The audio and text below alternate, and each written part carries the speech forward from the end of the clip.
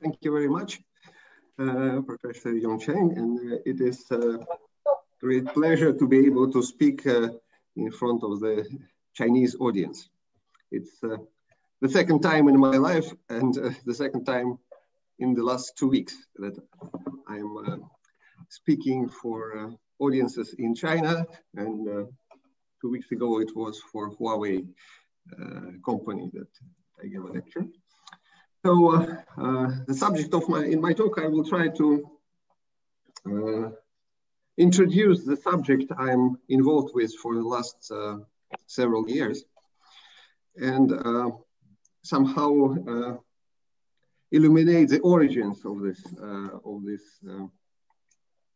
approach to proof theory and somehow the main problems and goals. And so it will be, the results I will be talking about will not be really very fresh, but nevertheless, exposition of these ideas evolves and becomes better and better in my opinion. So I will try to present it now. Okay, let me begin by recalling that mathematical logic, one aspect of mathematical logic deals with the study of formal systems that are sufficiently strong to formalize significant parts of mathematics.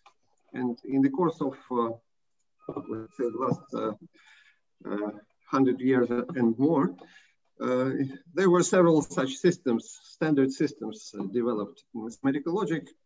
Among them, those three particularly important ones that deal with, firstly, so-called finitary mathematics, or mathematics of finite objects, or as every finite object can be coded by a number. So this is usually formulated as a theory of arithmetic. It's called piano arithmetic.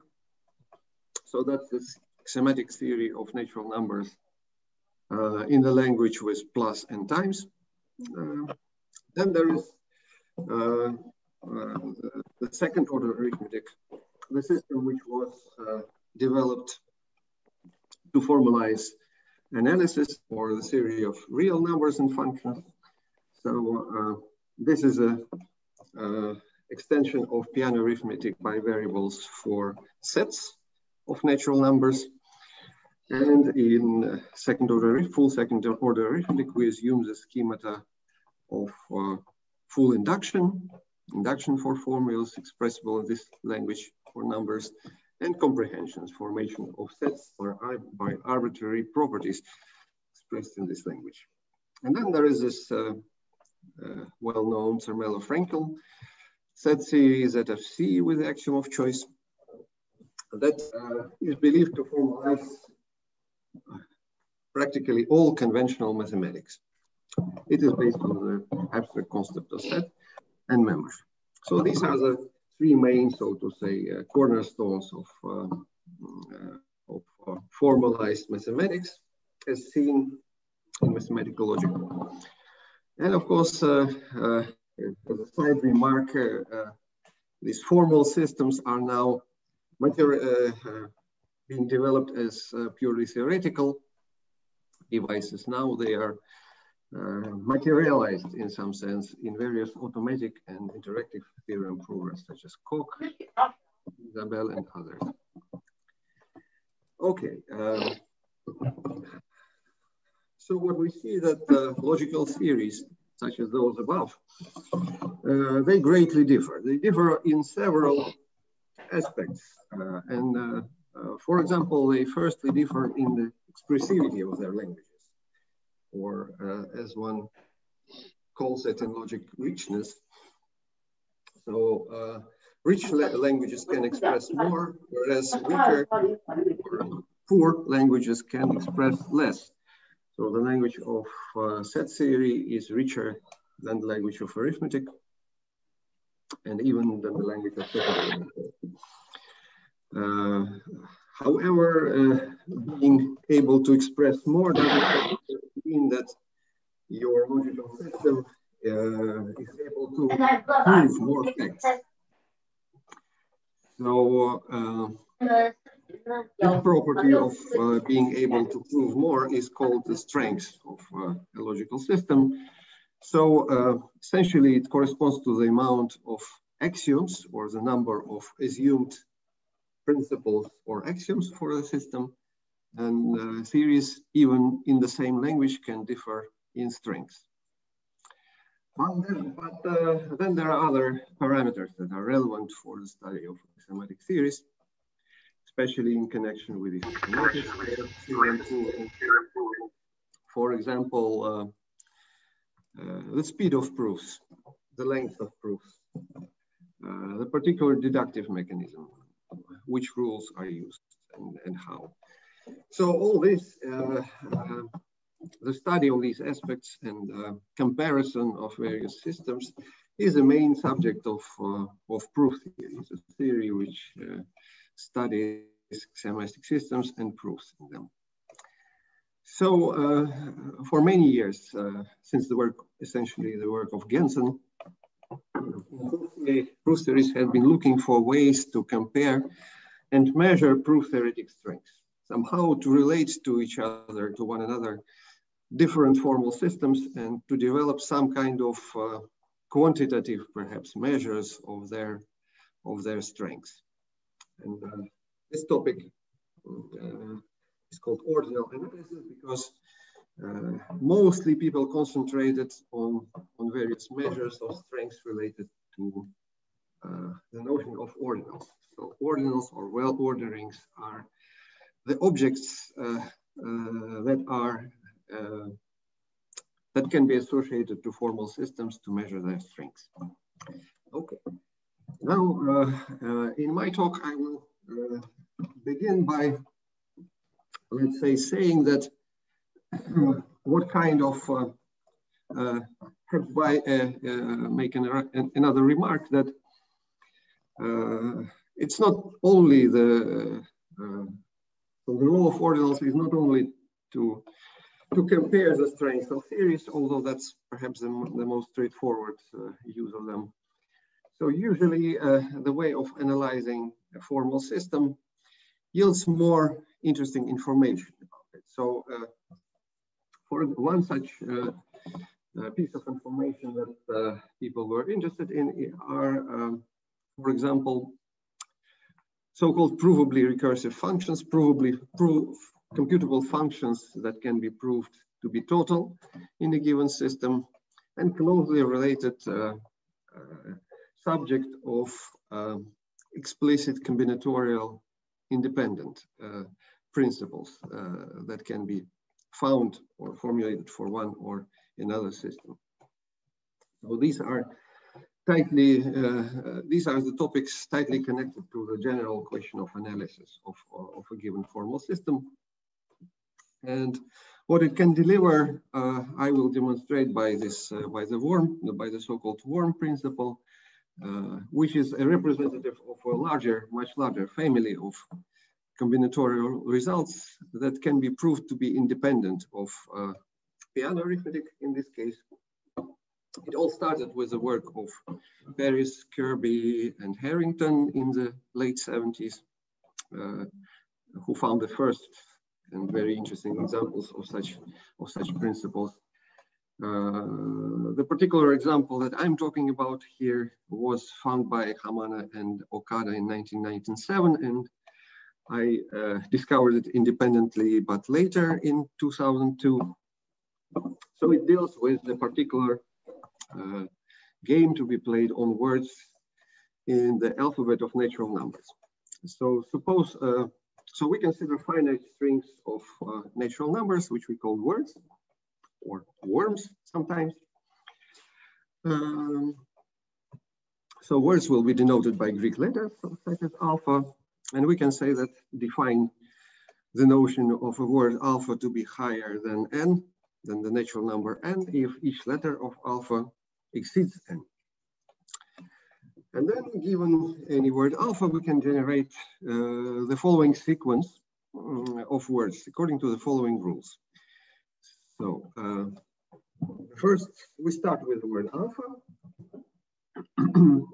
And once alpha k is defined, we define the word alpha k plus 1 by the following rules. Firstly, if alpha k begins with 0, then alpha k plus 1 is obtained by deleting this 0, the head of the long worm alpha k, as we consider. And then if alpha k begins with any letter larger than 0, letter n plus 1, then we should do the following. We should find the longest possibly empty prefix beta 0 of the word beta. Can you see my pointer as I'm pointing it? Yes? Yes, I can. We can see. Okay, very good. So we should find the longest possibly empty prefix beta 0 of beta, which is higher than n. So we read our word alpha k from left to right and stop at the very first letter, which is smaller, which is at most n. Assume this word beta is written as beta 0 gamma. Then the next word alpha k plus 1 will be will look as follows. So we take lower the head n plus 1 by 1. So we obtain the word n beta 0. We iterated k plus 2 times and applied, and then this prefix will be followed by gamma.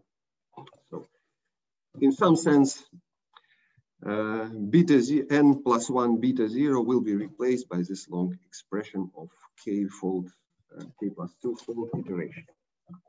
So these are the simple rules of the game. And then an example that I would like to demonstrate is this one. So suppose we start with the word alpha 0, which is this one. Then what will be the next stage? So here the head is this letter 1. The prefix that I'm talking about will be the 2 letters before the 0, which is the first letter below 1. And then we should repeat it 2 times because it's the first step of our game. So we obtain the word 0303 022. So the rule number 2 was applied to alpha 0. Then we see that the new word begins with 0. So at the next stage, this 0 disappears, is deleted. And then again, we are in the situation that the word begins with 3. Then what should we do? So this prefix that we talked about is now empty because the next letter is just 0. So 3 becomes 2, and it is repeated now 4 times because now we are at the stage 3 of the game. Okay, and so on and so on. So we obtain the word, similarly, we obtain the word alpha 4, where we have 1, 2, 2, 2 repeated 5 times. And alpha 5, where we have this whole prefix repeated 6 times, and so on and so on. So it appears initially that this word is growing and growing. However, the result is, in fact, that the following statement called WP, worm principle, is true, however, unprovable in piano arithmetic. So in fact, for each word alpha, the sequence alpha k terminates in an empty word. So the process that I have just described is always finite. And this is a statement of the worm principle. And as I mentioned, the most interesting aspect of it is not so much that it actually is true, but rather that it is not provable in piano arithmetic, or as I mentioned, by finitary means. So any proof of this mathematical statement, WP, must, according to the theorem, use methods not formalizable in piano arithmetic. And that's already a pretty significant statement, because we know that a great many mathematical results, especially dealing with finite combinatorics, they all are formalizable in PA, in contrast to this one. So we may ask, what are the reasons for this WP to be true? As far as I know, there are 3 different arguments for it. They're not difficult, I will omit it. The most traditional kind of argument would be to assign ordinals to these objects, to worms, and check that the rules of the game, they lead to the decreasing of these ordinals. And as we know that there are no infinite descending sequences of ordinals, that would mean that WP should be in fact true. Okay. Moreover, we can say that WP is a kind of Gödelian type of statement, in the sense that it is equivalent to the so-called sigma-1 reflection principle for piano arithmetic. I will explain later in my talk what it means. So far, you need not be aware of it, but that's you can just for now, it will be sufficient to know that this is a kind of statement generalizing Gödel's consistency assertion for PA, an independent sentence for piano arithmetic. But the third point is can be easily understood right now, is that we can associate with this statement the following function, the function f of alpha, that associates with the worm or with the word alpha the number of steps of the game until the word alpha n becomes empty. So the f of alpha is the minimal natural number n, such that alpha n is empty. In other words, the length of this game. The third statement states that this function f of alpha exceeds any function, any computable function that can be proved to be everywhere defined in piano arithmetic. So that's the essential property of this construction. So now it is interesting that these statements appeared, at least in my work, not as an ad hoc statement, but rather as a result of abstraction from certain properties of reflection principles mentioned so far, certain properties of piano arithmetic that came out of its analysis, way of analyzing piano arithmetic. And I would like to explain some ideas behind it. So it's not accidental that this statement holds, but rather it is a kind of representation of certain properties of piano arithmetic, that of certain combinatorial, if you like, aspects of the proof theory of piano arithmetic.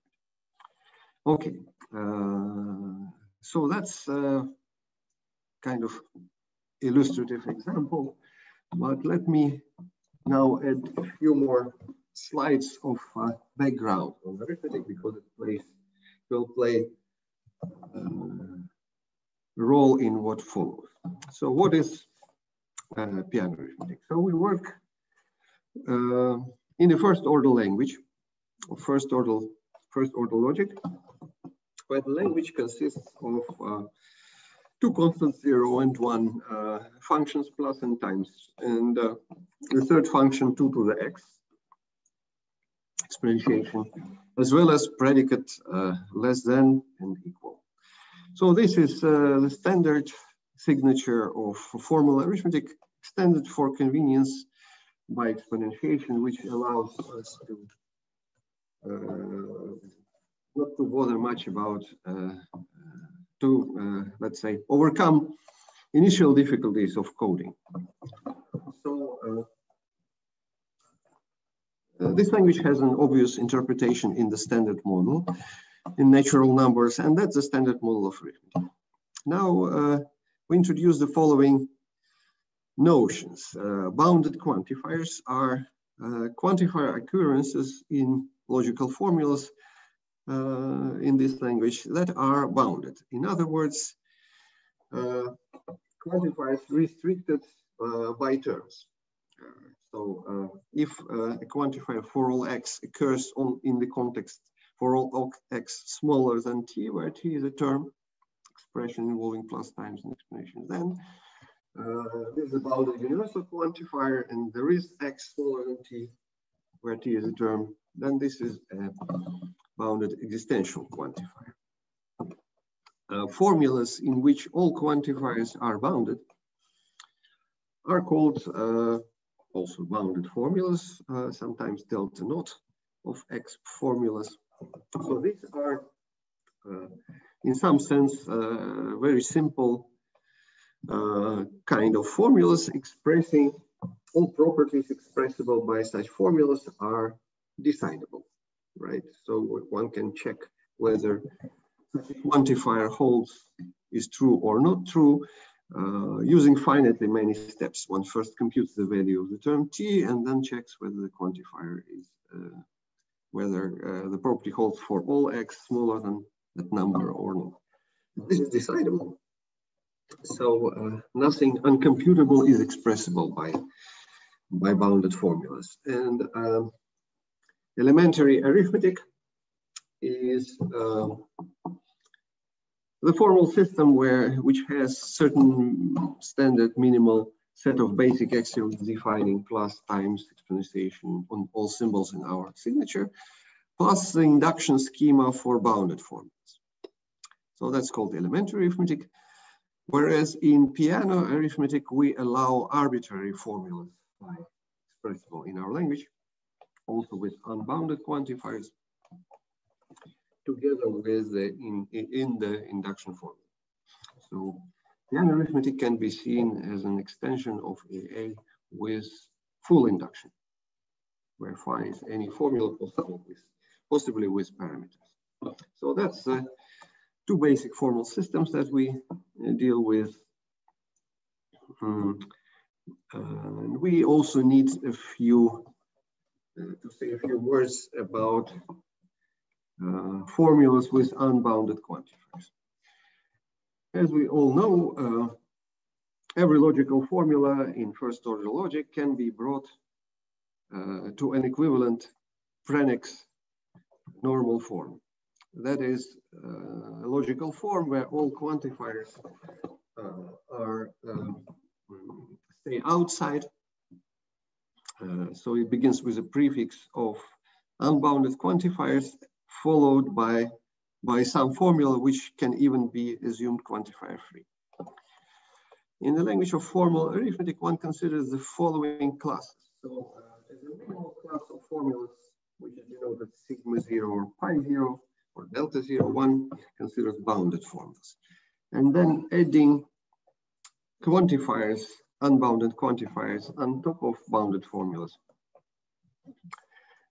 yields classes of sigma n formulas or pi n formulas. So sigma n formulas are formulas where this block of there is a block of n alternating quantifiers followed by a bounded formula.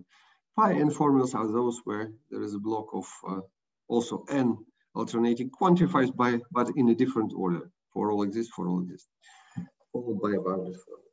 So these are the formulas of the so-called arithmetic hierarchy.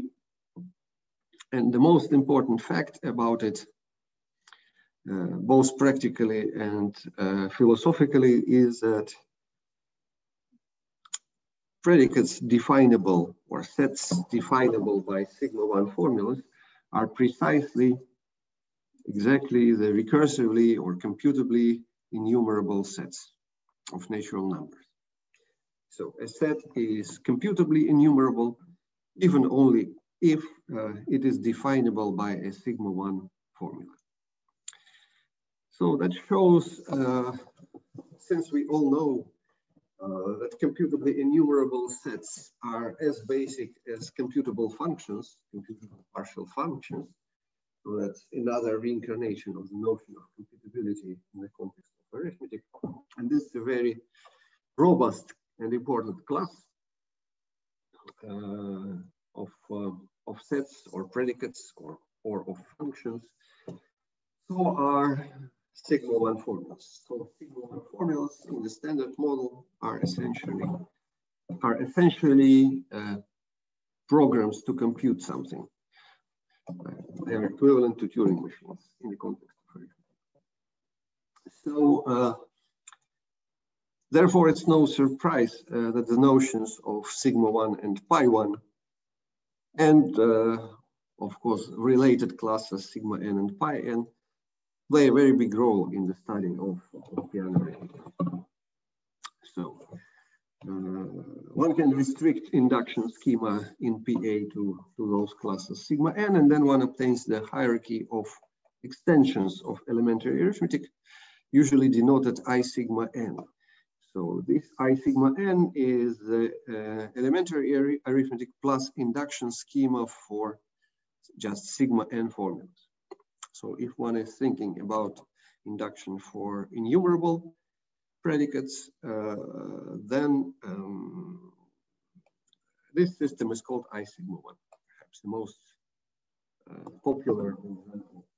All such systems are known to form a strictly increasing chain. So the union of this chain will be piano arithmetic itself, because as I said, every formula is equivalent to the sigma n formula, so logically, so full induction is equivalent to sigma n induction for each n. So that's the background in arithmetic I wanted to start with. And then I will go back from technical back to historical part of my talk. So I would like to connect it with the ideas of Goedel and Turing. So let's recall the incompleteness theorem of Goedel. Namely, we are more interested in the so-called second incompleteness theorem.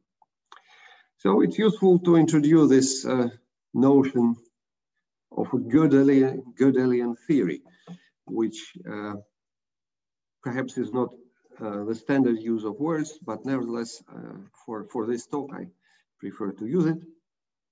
So let's call a theory T Gödelian if it satisfies the following first order theory T.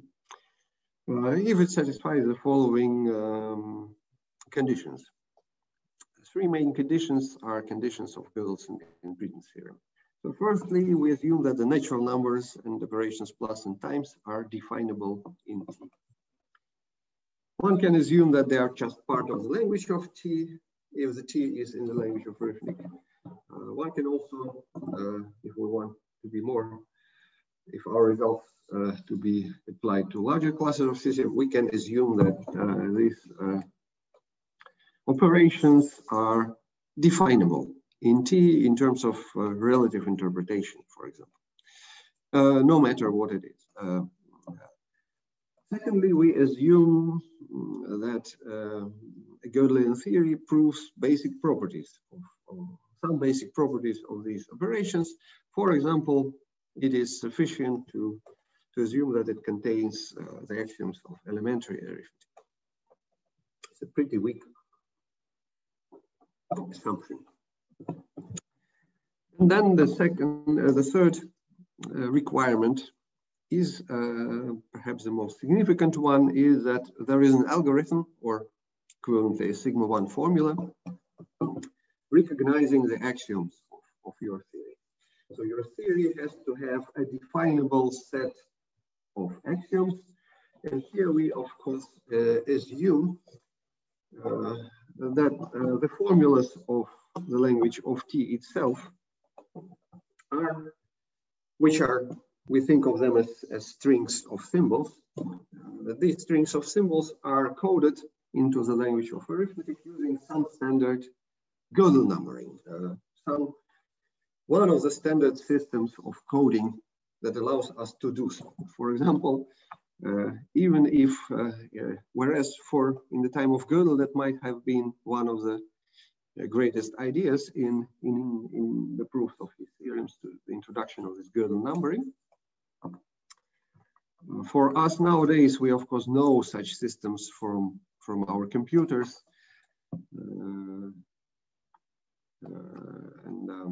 It does not surprise anyone that whatever we do with symbols, we can do with numbers. So that's such a representation is assumed. What is important that the set of axioms of the theory T is assumed to be computable, or at least computably enumerable, C1 definable. So these are the requirements for systems that we deal with. And then, as Gödel has shown, given such a system, one can write out a sigma-1 formula denoted box T of X, which expresses in a natural way the property that X denotes the Gödel number of a formula provable in theory T, so-called probability predicate. And writing the formula not box T falsity, for example, 0 equals 1, we obtain the formula expressing consistency of our formal system T.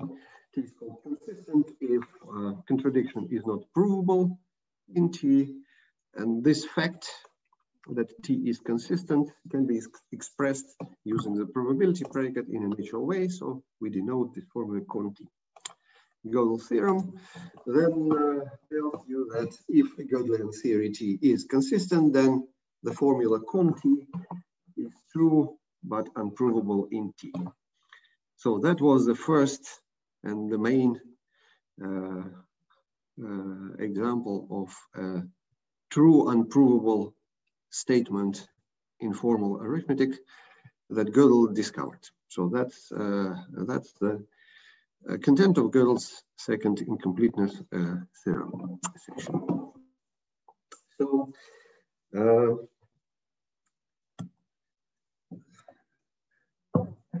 that was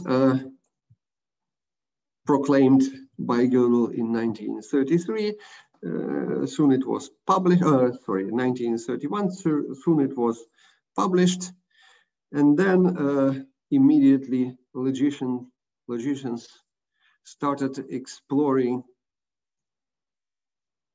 this new phenomenon of incompleteness that was discovered by Gödel.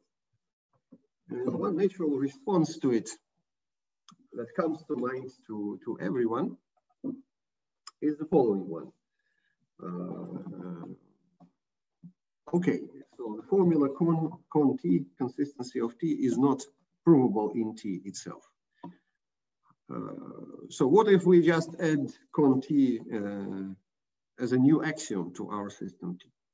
After all, if we are using the system T, we sort of believe that it is consistent, so we can add consistency as a new axiom. Will the resulting theory be complete now? Maybe it's enough to add just one sentence and obtain and overcome the Gödelian incompleteness here. However, the answer is obviously no, because the system T1, T plus con T here, is in fact also Gödelian. If T satisfies the three assumptions, then T plus yet another axiom will satisfy them too. So let's see, natural numbers are still definable. T proves basic properties of these operations. So this property does not change if we increase our theory, right? If we strengthen it. And still there is an algorithm recognizing the axioms of our system, because we just ended one axiom, so our algorithm just we add to our algorithm just one more case to consider, particular formula conti. So the answer is yes, the theory T plus conti is Gödelian, and therefore it is incomplete. And then Turing suggested to continue this process. In fact, it was not Turing who suggested it. Probably it was suggested even earlier by Church and Kleene, and Turing, who just came to Princeton to study, to do his PhD under Church, took this problem as his project. Turned out to be a very large and important study. However, it is not so well, it is pretty well known today in the area of computability because of one particular paragraph there, where Turing essentially introduced so-called oracles and oracle computations. However, for proof theory, this paper plays a much, I would say, also a very significant role, although it is technically much more involved and in fact, I would say goes much deeper. So let's see what was this suggestion. So we start adding consistency to our theory. So we start with particular theory T0. Then at the first iteration, we add consistency assertion. Then we obtain a theory T1. It is Gödelian, so its consistency for T1 is not provable. So we obtain T2, which is written here. And we can inductively go on and go on.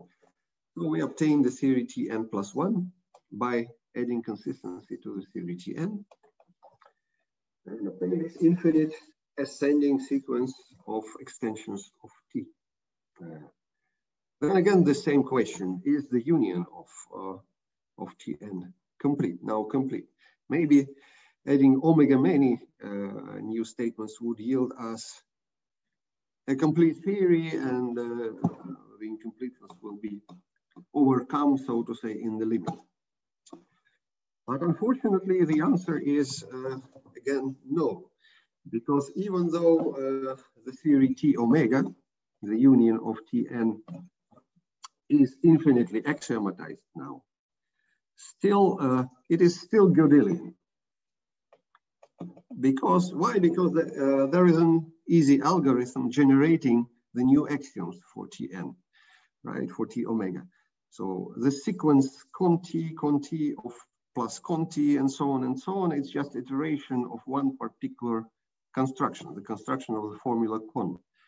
In terms of Gödel numbers, if you like, or in terms of strings of symbols, that's a very easy iteration of a particular string. So it is computable. This sequence is computable. And as we know, the set which is generated by a computable function, the range of a computable function is computably enumerable. So we see that this set of axioms at least is computably enumerable. It is in fact computable because the sequence increases in the formulas con Tn, they're strictly increasing in their length. So this is all computable. So the theory T omega is Gödelian, and we can start the same process from T omega onwards and obtain theories T omega plus 1, T omega plus 2, and so on and so on and so on. And so here I depicted somewhat graphically how it sort of looks like. So we start with a theory T0 and go right in the right direction by adding new axioms. So we obtain firstly an infinite sequence, then there is a limit of this sequence, and so on, another sequence, and this goes on and on. So that's this process is nowadays called the Turing progression. It's Turing-Pfefferman progression. The name of Pfefferman. Pfefferman studied these progressions 20 years after Turing, whose work was somehow abandoned for several decades afterwards. Okay, so that's how it looks like, and it appears that this process, so to say, never ends. But it has to end, right? So there are obvious reasons for it to end, because let's say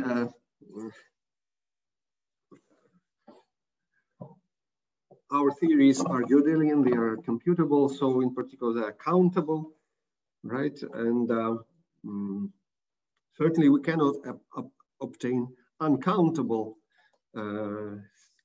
sequences of uncountable lengths in this way, because to do so we would need to be able to arithmetize uncountable ordinals, which is not possible in arithmetic. So there are obvious bounds to the length of this. However, looking in details on how far it goes, yields that there are multiple problems associated with this construction. And Turing dedicated his thesis to this problem, to the study of this problem. In fact, it is interesting that Turing wasn't studying this process just for the reason, just for fun.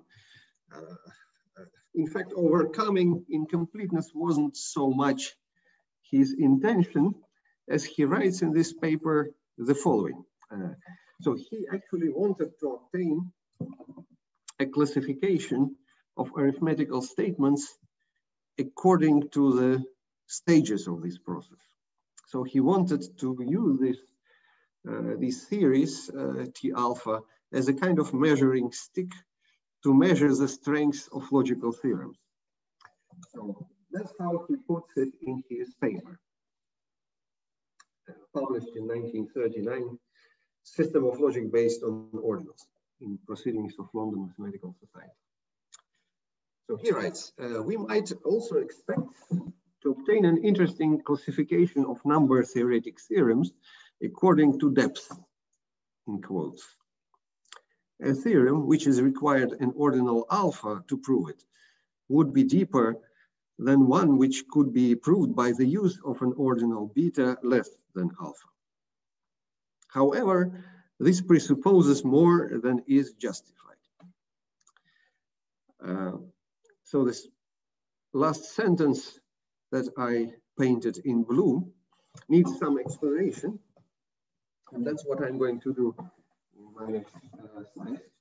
But basically, so here he very explicitly formulates his intention. He really wanted to obtain a certain classification and measure logical theorems, arithmetical theorems, number theoretic theorems, according to how far they are from, let's say, piano arithmetic in this process, something like that.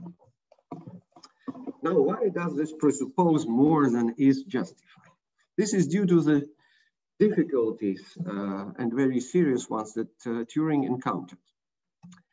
In fact, the difficulties are, as we now realize, there are two kinds of difficulties here, why such a classification would be problematic.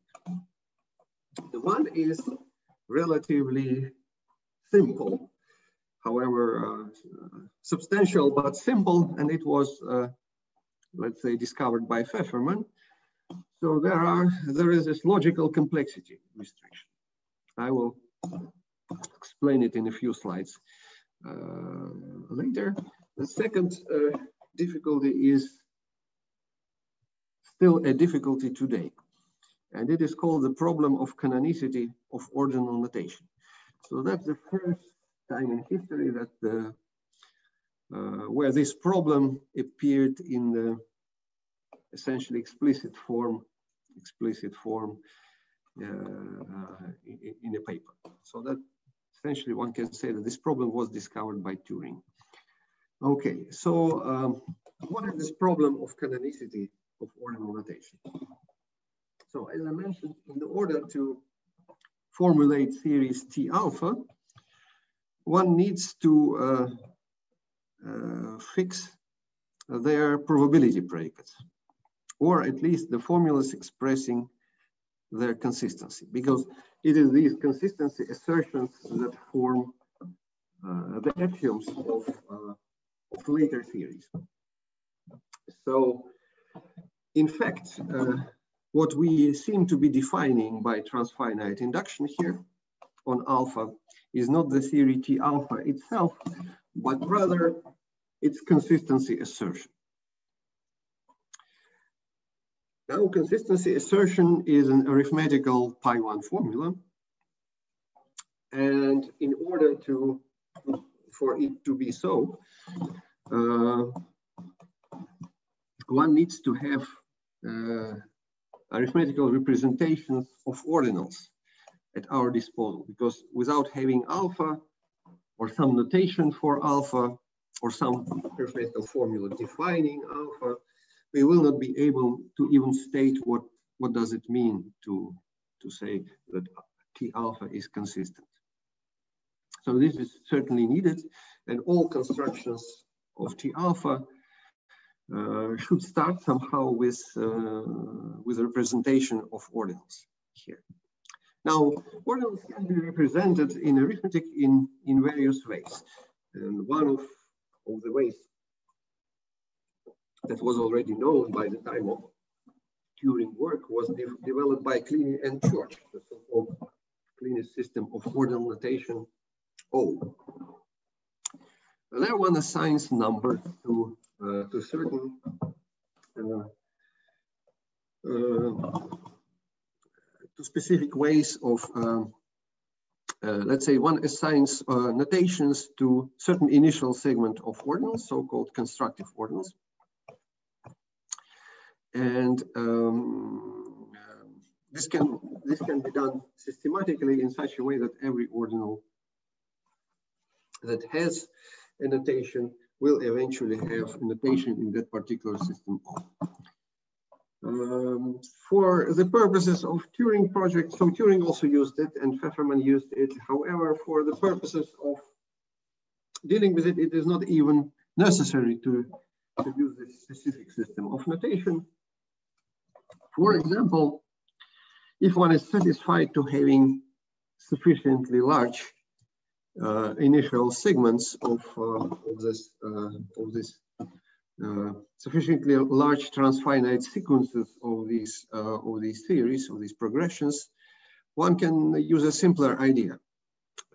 For example, one can say that one can use the fact that every countable ordering, or every countable well ordering in particular, is embeddable into the ordering, into the linear ordering of rational numbers. So for every countable ordinal, one can find a subset of rationals which would be isomorphic to this particular ordinal with respect to the standard restriction or the standard ordering on rationals.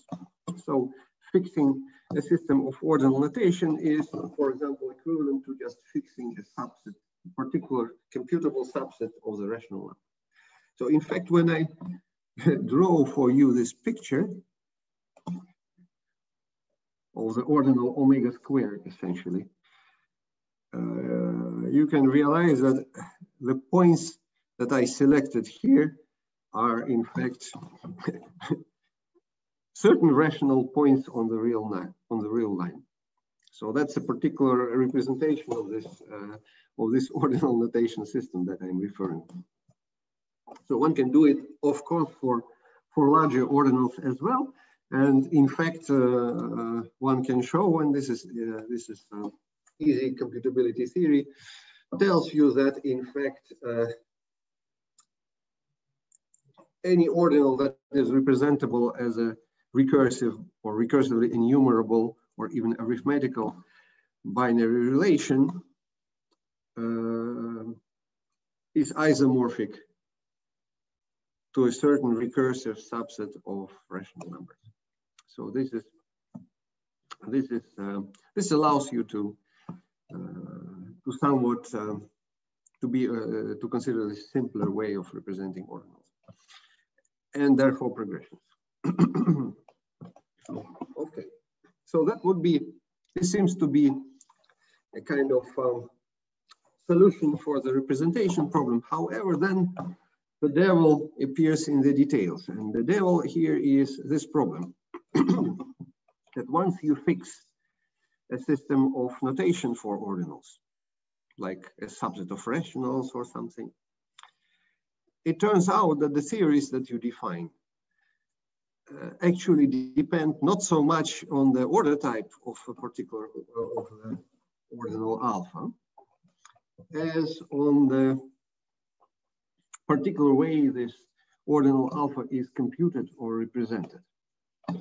Different ordinal notation systems can give vastly different theories, can assign vastly different theories to the same ordinal. And that's, that dependence is what called induced Turing's pessimism. In fact, what followed, people after Turing analyzed this situation in great detail, particularly Pfefferman and Kreisel, and what they collectively have shown is that the whole classification idea essentially breaks down because of this problem. So more precisely, there is this result. For each true pi1 sentence pi, including any consistency assertions that we so far considered, for every such pi1 sentence pi, there is an ordinal notation alpha such that the ordinal of that notation is just omega plus 1, and the corresponding theory already proves pi. So every true pi1 sentence is provable already at stage omega plus 1 in this Turing progression. Turing characterizes this theorem with a particularly pessimistic remark, typical for his character. So this completeness theorem, writes Turing, is of no value, is as usual is of no value. And yeah, so Turing apparently considered his work so far usually meaningless. You should know that by this time he already invented Turing machines and wrote his famous, by now famous paper. But for him, it is this completeness theorem, as usual, is of no value. Although it shows, for instance, that it is possible to prove Fermat's last theorem with lambda p, if it is true, yet the truth of the theorem would really be assumed by taking a certain formula as an ordinal form. So the idea to classify, to assign a certain ordinal to Fermat's last theorem will fail because it will be already provable at stage omega plus 1, and essentially we would only know that this particular way of computing an ordinal is correct by assuming that Fermat's last theorem is true. So this is just indeed a rather meaningless result in this respect. So that's the problem. What one can do, and experience showed in later years that this is possible for many natural examples, that careful selection of canonical or natural ordinal notations, not produced by the results themselves that one wants to prove using this progression, but rather if one selects ad hoc a natural system to represent ordinals in such a way that one would think. So if you want to embed ordinal omega to the omega to the rationals, take your favorite simplest embedding, and that would work, something like this, despite what Turing proved. So this idea actually produces meaningful results and allows to do this classification. And this is possible, this is shown by now to be possible for very large constructive ordinals, even though we lack a general understanding of what is actually, in general, a natural ordinal notation. So this problem of natural ordinal notation is still a problem. Proof theorists, specialists, are of varied opinions on whether it has a good solution or it doesn't have a good solution. The fact is that we don't know what it means to be, what it means for an ordinal notation system to be natural. However, we know many examples of such natural systems. So that's one of the big problems, conceptual, one can say, problems in proof theory that exist until today, since the time of Turing. Okay, now I will say a few more words on this logical complexity restriction, that relatively minor issue that was present in Turing's work, but it will lead us to the concept of reflection principles that I'm going to discuss next. So there is this fact. There are true statements that cannot be proved in any stage of a Turing progression based on iteration of consistency. How can we see this? Well, consider this artificial theory T prime. T prime is a theory obtained by adding to the theory T, given to us the following sentences of the form consistency of S, where S runs through all consistent Gödelian theories. So we define what a Gödelian theory is. So if such a system S is consistent, its consistency assertion on S will be true. So T prime extends T by certain number, countable number of true pi1 sentences. So since Turing progression, starting with a, let's say, sound theory like piano arithmetic, only adds true sentences of the form con S,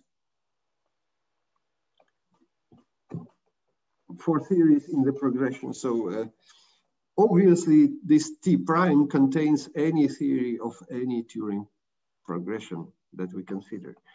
So T prime is stronger than any of it.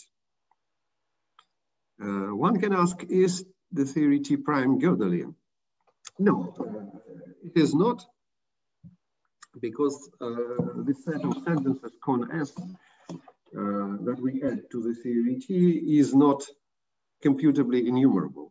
In fact, it is the opposite. It is co-recursively enumerable. It is pi1 definable, because in order to define this set, we need to define what it means to be consistent. Consistency is definable by a pi1 sentence. So it is a pi1 definable set of sentences. Nevertheless, one can show that, in fact, the probability predicate for T prime is, in fact, definable in arithmetic, and Gödel theorem holds for T prime as well. So one can express con T prime, and con T prime will not be provable in T prime. So that's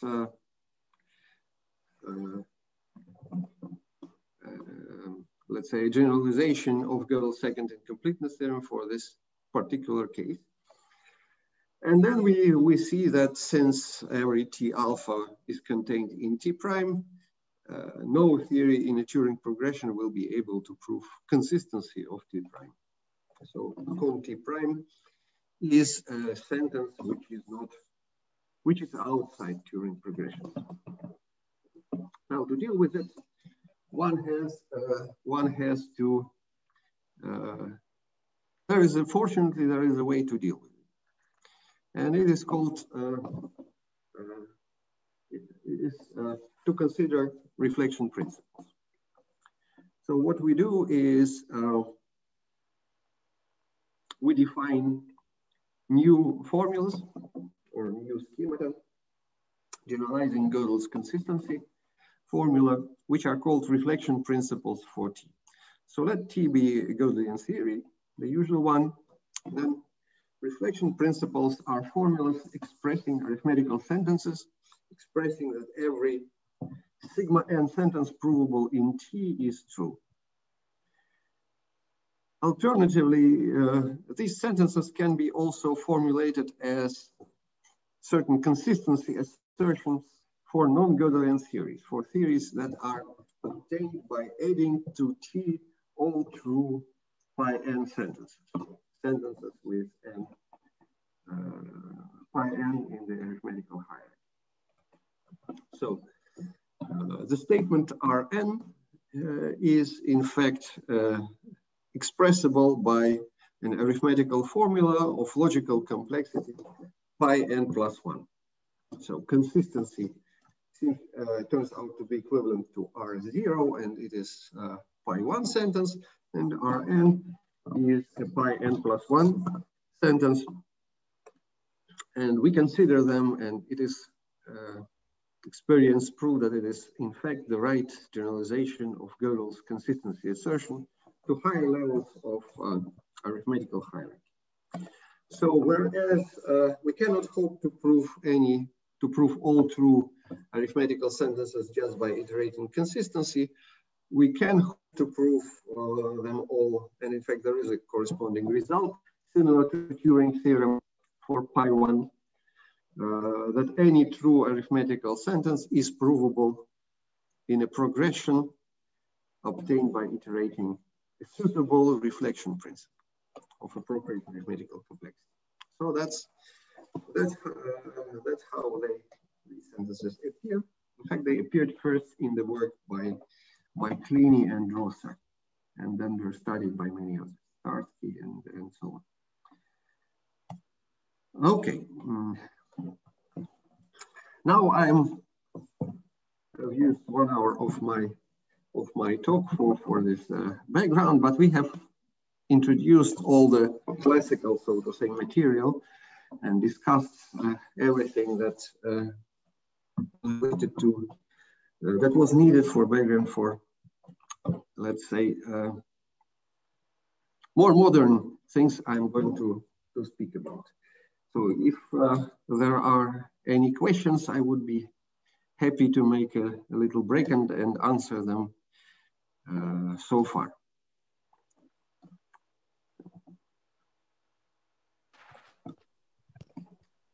By the way, could you explain more about the ordinal notation in the Turing theorem? Yeah, this is the first question. Second question, that what is the upper bound of the Turing progression? There should be upper bound, right? Yes. Yes. So let's go to. So what I meant was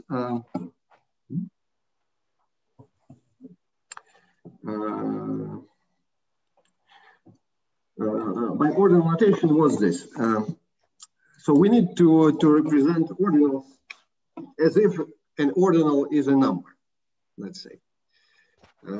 How can we do it? We need to assign numbers to ordinals, and the process I suggested here was this one. Consider rational numbers. Given a well-ordering, accountable well-ordering, embed this well-ordering into rational numbers. So one can find a suitable subset of rationals which will be isomorphic to the given well-ordering with the inherited, with the standard ordering of rationals. And then, of course, we know that rationals are essentially pairs of natural numbers or integers, and one can using pairing, one can represent rationals, and that will be the. So one can talk about elements of a well-ordering as if they were rational or numbers or pairs of natural numbers. So that's the way how we can talk about ordinals in arithmetic. Now there was this additional requirement needed for Turing progression stated here, that the ordering must be computable. And this amounts to the following requirement, that the subset of the rationals that we select is computable as a set of rational numbers. Then with any algorithm that decides whether a rational number is an ordinal or not, an ordinal notation or not, one can associate having such an algorithm. We can write out an arithmetical sigma-1 formula representing it, and then use it in the construction of T alpha. So that's roughly how it works or can work. There are other ways of doing it, but this one seems to be the simpler. As to the second question, the second question was for which ordinals alpha do such Turing progressions exist or can be defined? The answer here is theoretically for all so-called constructive ordinals. So it is well known that among countable ordinals,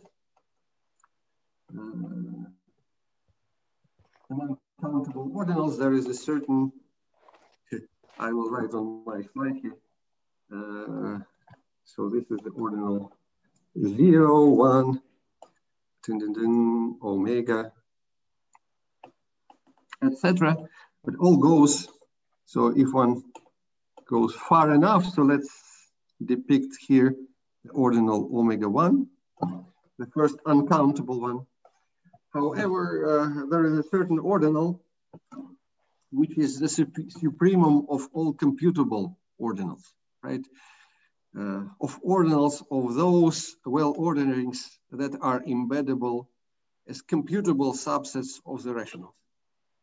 And this ordinal is a special ordinal. It's called omega 1 Church-Kleene.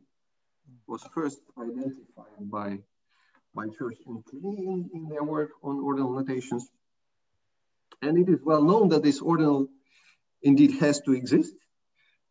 It cannot be itself computable, but is the supremum of all computable ordinals. So for every ordinal below omega 1 Church-Kleene, there is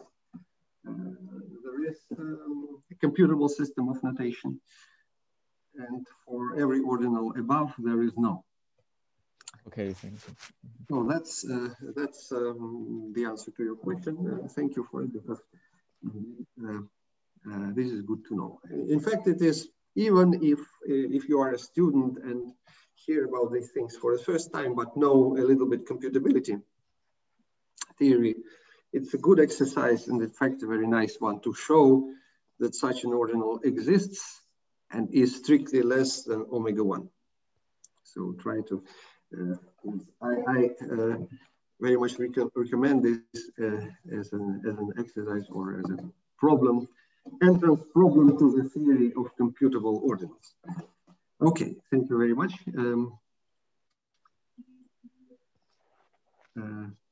So that's it, and let's go on. Okay, so so we introduce these reflection principles as translations of Goedel of consistency assertion. Now, what we are saying is, now let's start with the topic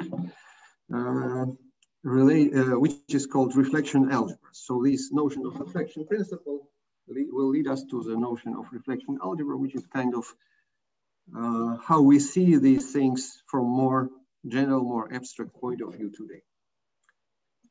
So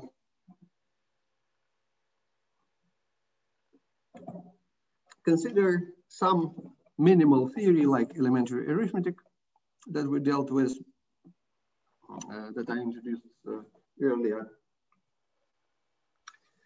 And as we see, by dealing with progression, we deal with constructing certain hierarchies of systems, extending given system. So where do all these objects live? In fact, they live in a certain big superstructure, which I denote GEA. GEA is a set of all Gödelian extensions of elementary arithmetic. I defined what a Gödelian extension is. Modular equivalence, which I denote equivalence EA, where this one is defined as follows. So we can say that theory S is smaller than T if the following condition holds. One can say that if S is stronger than T, provably in elementary arithmetic. Whatever is provable in T is provable in S. For all X, every formula X, provable in T is provable in S. And this very fact is verifiable in our minimal system, EA. So, of course, in model theory, for example, or in set theory, in model theory, one usually views first order theories in basic courses in logic. One usually views first order theories just as sets of sentences, possibly deductively closed under first order logic. And then it is natural to define an ordering on theories like inclusion. Theory S is stronger than T if every theorem of S is a theorem of T, or every axiom of S is a theorem, if every axiom of T is a theorem of S, and set theoretic, essentially set theoretic inclusion. Here we deal with more information. For Gödelian theory, we deal not so much with theories with sets themselves, but rather with their proof predicates.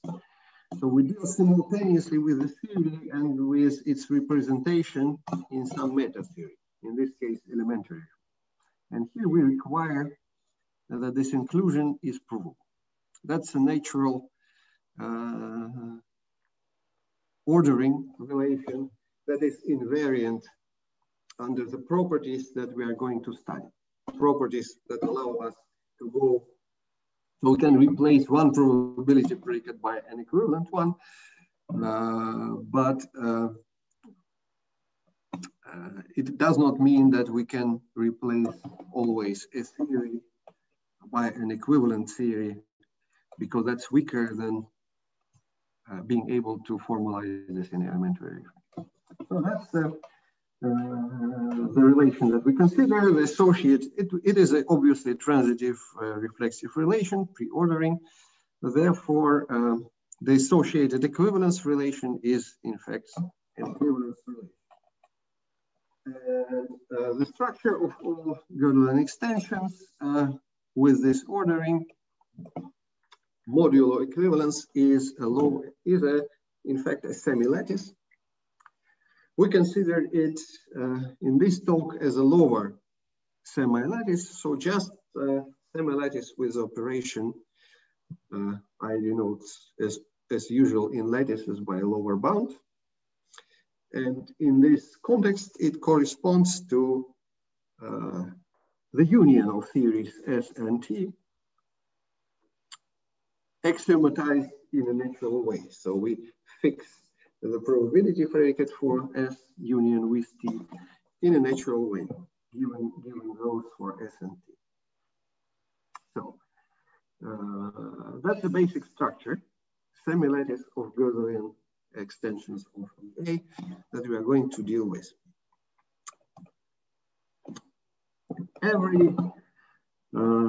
The reflection principles and the consistency assertions that we dealt with so far can be seen as defining certain operations, unary operations, mappings from that structure to the structure. So if we consider the semi-lattice of Gödel extension of S, each Rn reflection principle defines a map. So it maps a theory T to the theory Rn of T, right?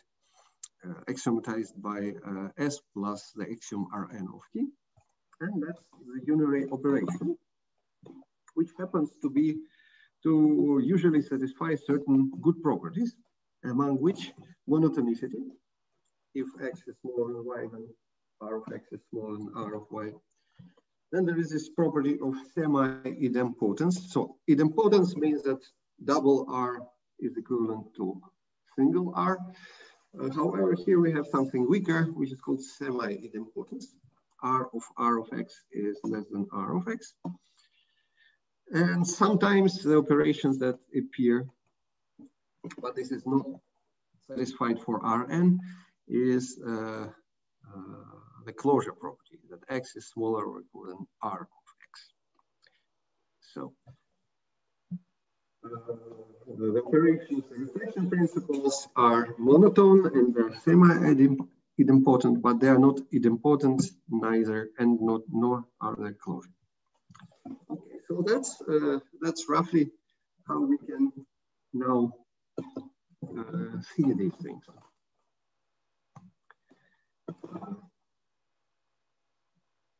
With any, sometimes we can iterate with any operator. We can also consider its iterations, and this can be done in this semi-lattice for computable operations. So if R is so an operator R is called computable if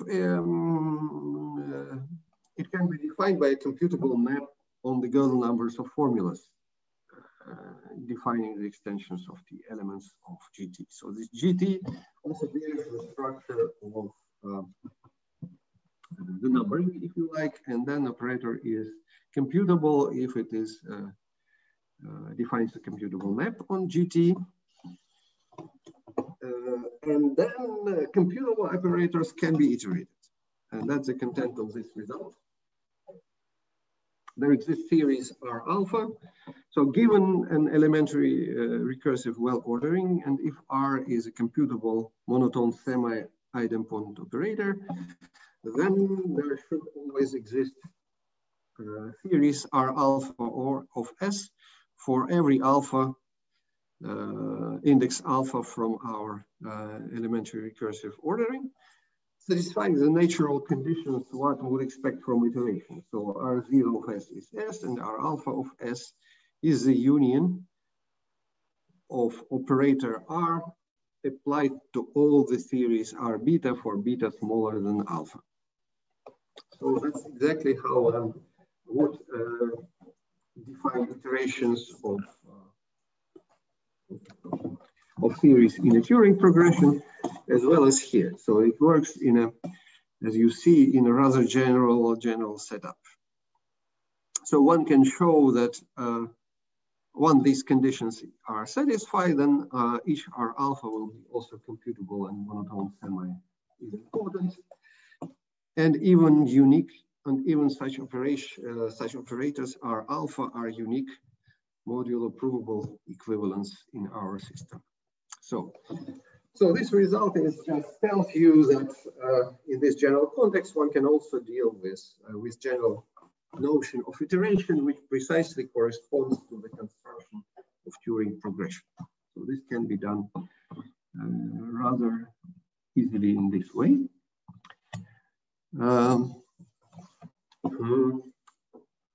And then we go back to this idea of Turing. How to measure the strength of systems, how to classify arithmetical statements according to their ordinals. And here we come to the notion, which is to the notion of pi n plus 1 ordinal, or proofly pi n plus 1 ordinal of S, denoted ord n of S. This is the supremum of all ordinals alpha, given a natural ordinal notation system, for which R alpha's iteration of Rn is provable in S. So once again, suppose we are given a system as a Gödel extension of elementary arithmetic.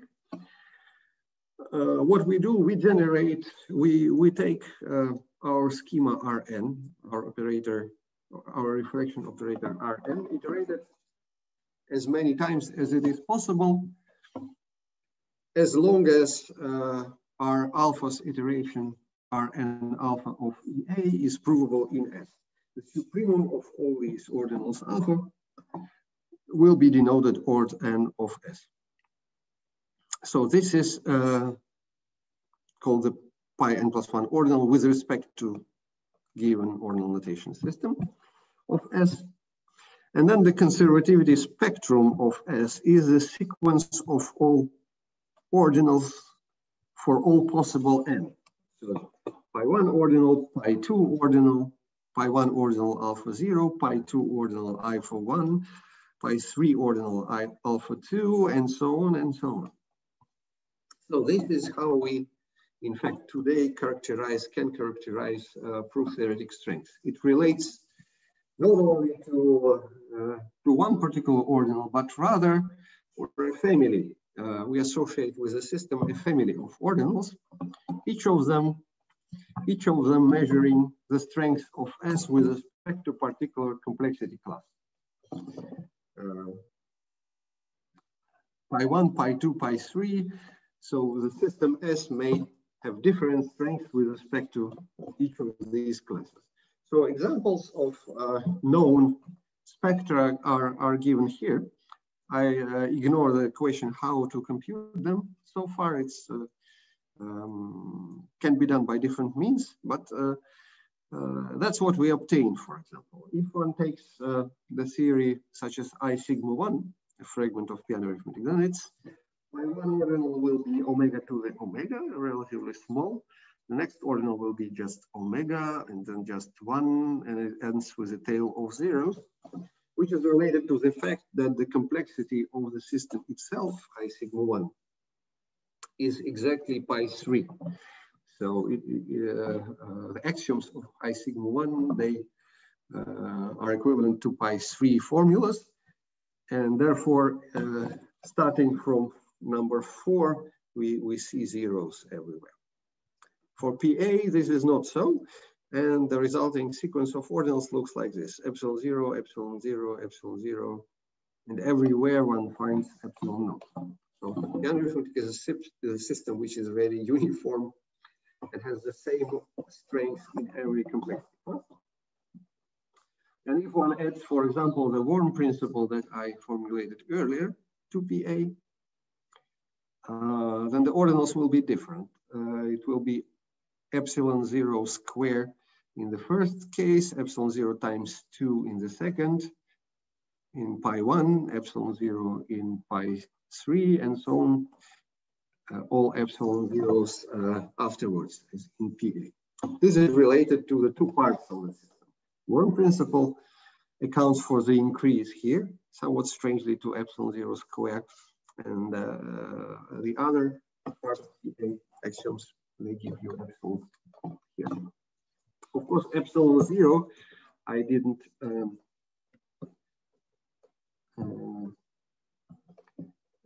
define it.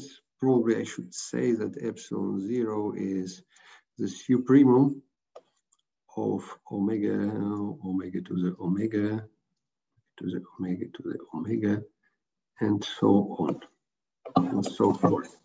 So that's the famous proof theoretic ordinal of piano arithmetic. Okay, so that's roughly what we, in fact, nowadays learn about a formal system by doing its proof theoretic analysis in arithmetical complexity by up to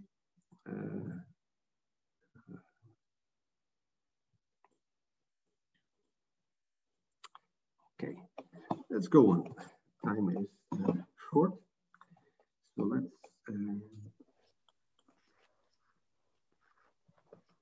now Having said all that, that's the basic structure we deal with. The reflection algebra, that's the main object of my talk, if you like, the purpose of, if you roughly have the idea what I have defined so far, then this is the message from my talk. So it's useful to study this structure. So the structure, the lattice GT, Gödel extensions of T, with the usual semi-lattice lower bound operation.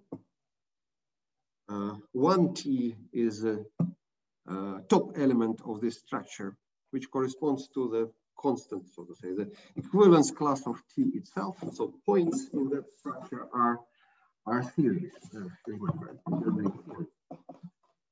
And then there is a family of monotone semi-idempotent operations, Rn, reflection principles, that act somehow on this structure. So that's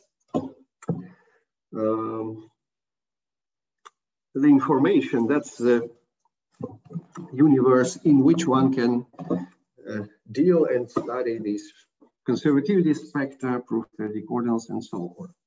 So what we are having in common, from this point on, we would like to say a few more words about what this structure is. So we would like to learn about, so when one encounters a particular algebraic structure, and here we see that that's just can be viewed as an abstract algebra, right? It's coming from proof theory, but in fact it is a structure which is a semi-lattice with operations.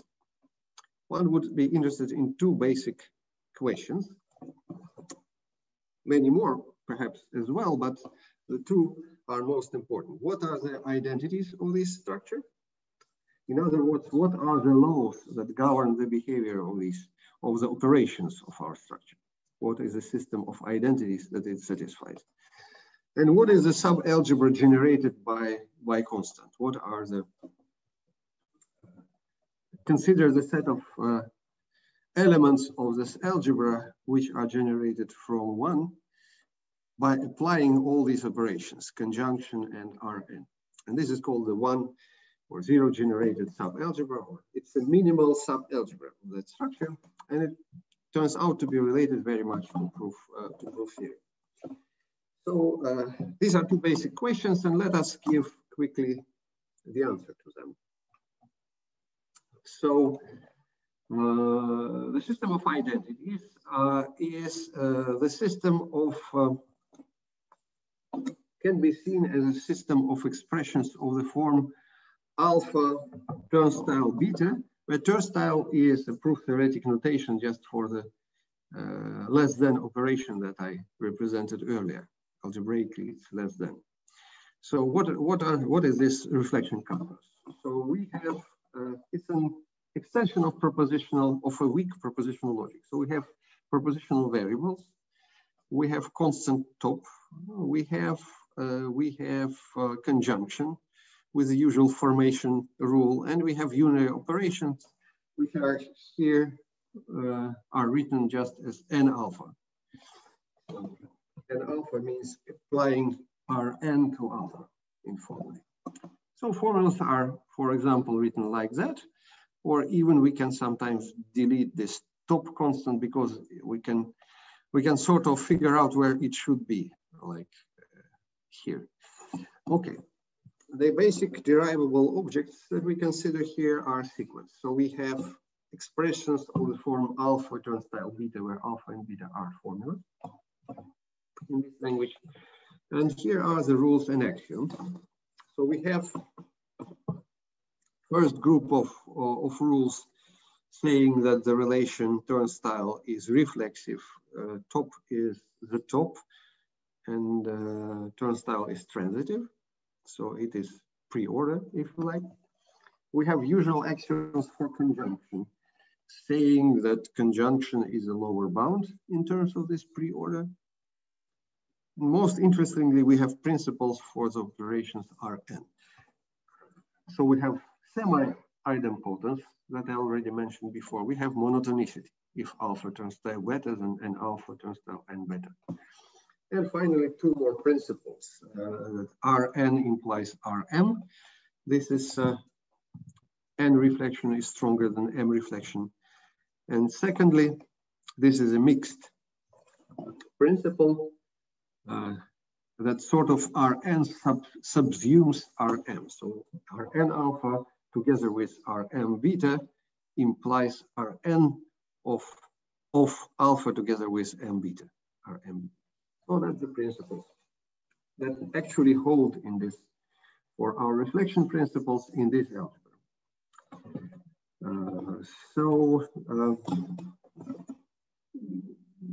These are the main properties of this reflection calculus, first studied by Evgeny Dashkov in 2012. First result is that, in fact, alpha turnstile beta is provable in RC, in our system, even only if in our algebra, this inequality alpha less than t beta holds. Which means that particularly that identities derivable in RC are precisely all the identities, exactly those identities which hold in this algebra. So RC gives a complete answer to this question. Secondly, we have two pleasant properties that RC is in fact computationally simple. It is polytime decidable.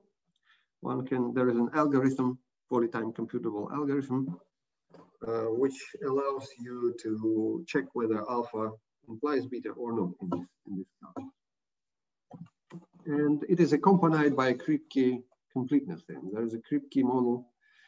Kripke models for the logic RC, and RC enjoys finite model property. The first result is most significant of them all, but it is a consequence of something more general known from the work of Japaridze in 1986, in fact, for a very old work of Japaridze concerning the probability logic JLP. So that's these are the main properties that show that RC is a relatively good and nice system. What about this subalgebra, minimal subalgebra? Minimal subalgebra of GT, as follows from the first claim here, corresponds to the variable free fragment of the system RC. I think that my time is over. May I use a few more minutes to finish, to come to something? Yeah, no problem. Just take your time. Okay. Okay, good. So,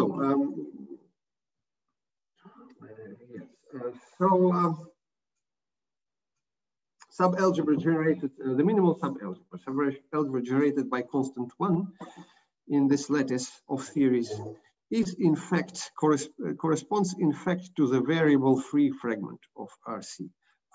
Those formulas of RC which have no variables, just built up from constants using conjunction and operations. And it turns out that this fragment is also rather nice. So let W denote the set of all variable free formulas. And then on this set, we can define, of course, the equivalence relation in the logic RC. And we can define yet another natural ordering, namely the ordering beta implies n reflection of alpha.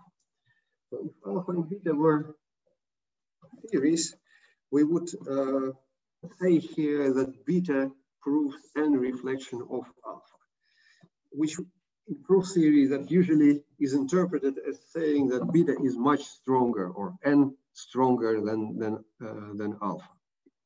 So it's kind of relation between beta and alpha, telling that beta is that alpha and beta are not close, so they're sort of apart. Beta is much stronger than alpha.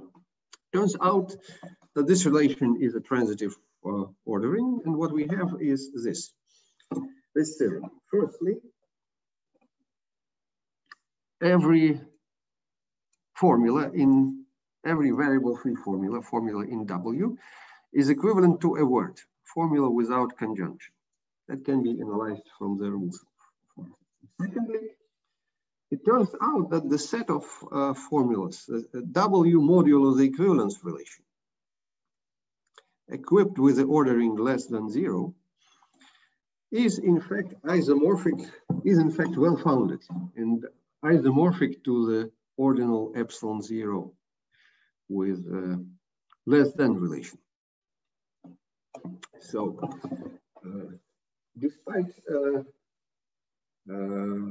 certain simplicity of the system RC0 and formulas without variables, turns out that nevertheless the structure of W with this ordering is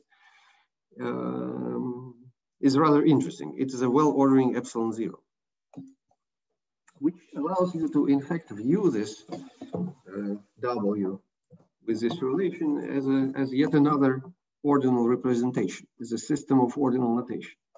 And in fact, it turns out that this system of ordinal notation is exactly the one tightly related to piano arithmetic. So let's see how it works out here. Let's go for some further properties of it. So, right, since I have not so much time left, practically no time left, let me try to do the following. I will, in a few slides, in 2 slides, I will explain how this set of this ordering on W, this system RC, relates to the worm principle I started my lecture with. I will try to establish this connection, and then will be the end of my talk. I will point to the modern literature on this topic.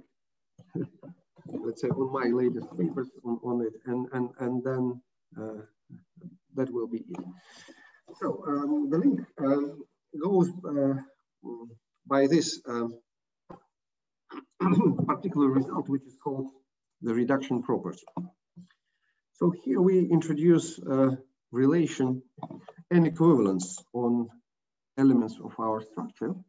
We say that 2 theories, U and V, are n-equivalent if they prove the same pi n+1 sentences.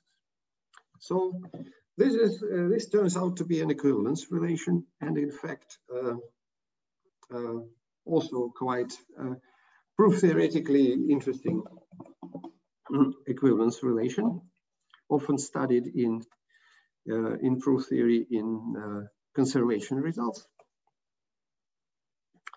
So if U and V are n equivalent, that means that they are rather close, and the bigger n, the closer they are. So in some sense, this relations equivalence, and they introduce a kind of quasi-metric, one can say, on these on formal theories. So they introduce some kind of distance between them, and this distance is the bigger and the shorter. So a small vicinity of a system are those which are n equivalent for larger n. Okay, so that's the intuition. And then it turns out that the following results holds under certain conditions that are not so important for us, that whenever the theory U, one has that n+1 reflection for U is n equivalent to n reflection for U iterated omega times. So that's this result is called the reduction theorem because it sort of reduces a more complicated formula, Rn+1 of U, which is pi n+2 formula, to iterations of a simpler formulas which are only pi n+1. So bigger reflection can be sort of exchanged into omega many smaller reflection. And in fact, so you give sort of one gold coin, you receive omega many silver coins. So that's the principle that's we sort of view this result. However, this n equivalence relation for any n, in particular for n equals 0, has a nice property that it preserves the consistency strength. So the consistency of two consistency statements for two equivalent series are in fact equivalent. So n equivalent series are equiconsistent. And that's a very basic thing which allows us to reduce the question of consistency of more complicated arithmetical assertions to consistencies of less complicated arithmetical assertions. Okay, one particular example.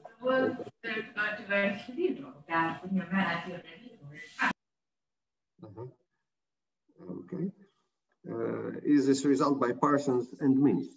So if one takes the theory I sigma 1, it happens to be simply the same reductively equivalent to R2 of EA. And once one applies this theorem to it, one reduces it to omega-fold iteration of R1, which in turn is equivalent to the so-called primitive recursive arithmetic. So that's that's a result that is very important for the study of this reflection algebra. And then how we explain these steps in the worm game thing that I promised. It is as follows. So suppose we have a certain worm or word alpha, word in the alphabet of natural numbers. As I said, every such word can be considered as an element of W, right? W is defined here as a set of variable free formulas of RC. So these words are particular formulas, variable free formulas in which conjunction does not occur, which means essentially that there are sequences of applications of our operators Rn for various n. Right? So we view this alpha as a sequence of operations of Rk for various k, finite lengths. And then we sort of look at it and see what it is equivalent to. Let alpha s denote the value of alpha in our lattice of theories in GS. For example, in GEA. Then what we see is this. So alpha s, alpha is this word beginning with n+1.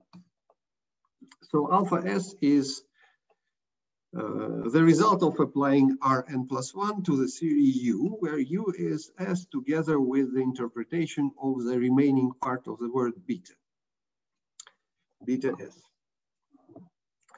By the reduction property, so this is Rn+1 of U is a typical formula which is amenable to the reduction property. So we can sort of reduce it and conclude that it is equivalent, in fact, n equivalent, but also 0 equivalent to that sequence of to Rn omega of U, which is the same thing as the union of all these principles k-fold iterations Rnk of U for finite k. So, now, what are these Rnk of U? Rnk of U are particular operators Rnk are representable in our structure by this modality n, and Rkn of U, they correspond to particular formulas written out here.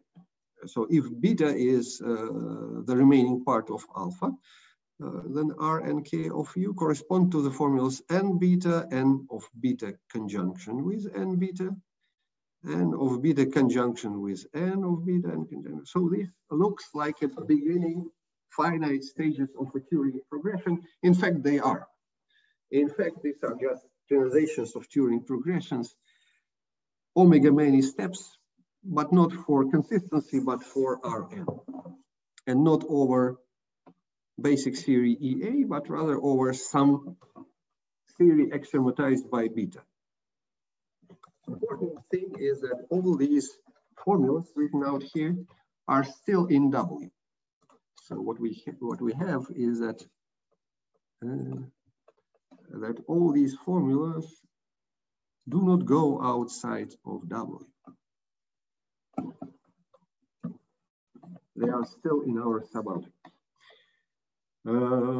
And since they are in W, and we know that every word in W is, every formula in W is equivalent to a word, that means that each one of them is also equivalent to a word.